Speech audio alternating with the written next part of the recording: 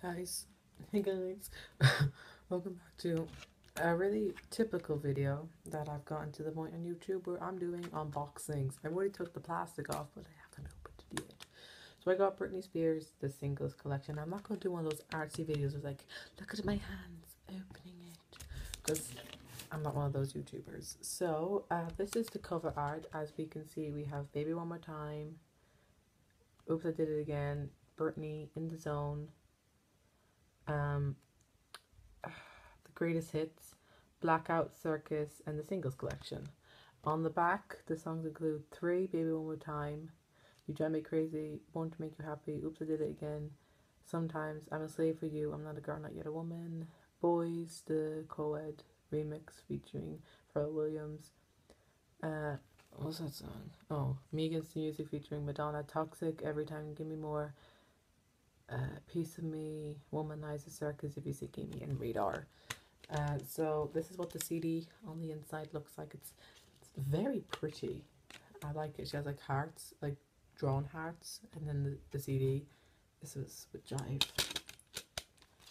And then take it out. Get out. Then it has the manual, of course. Love from Britney Spears, and oh, so look, it has each song that's in it, but it has clips from the music videos,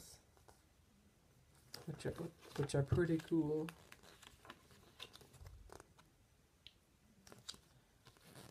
This is interesting. It's different from the Greatest Hits album, which came out 5 years before this.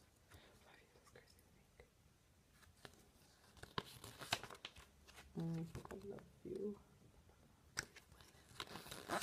It's a shame to see that Break the Ice isn't on this one. That would have been a way better song to put on it than Radar. I don't like Radar. I'm not a big fan of that song. And then that's the end. It just talks about all the songs. So yeah, this is an unboxing video. I know, cliche YouTuber doing unboxing videos. But, you know, when you don't have anything else recorded, this will be going on. I will do a reaction to this, but I also have to react to the greatest hits. So now I can add an album. That was something keeping up the albums. I'll show you what happened. Where the CDs come from. I have all my CDs here. Focus.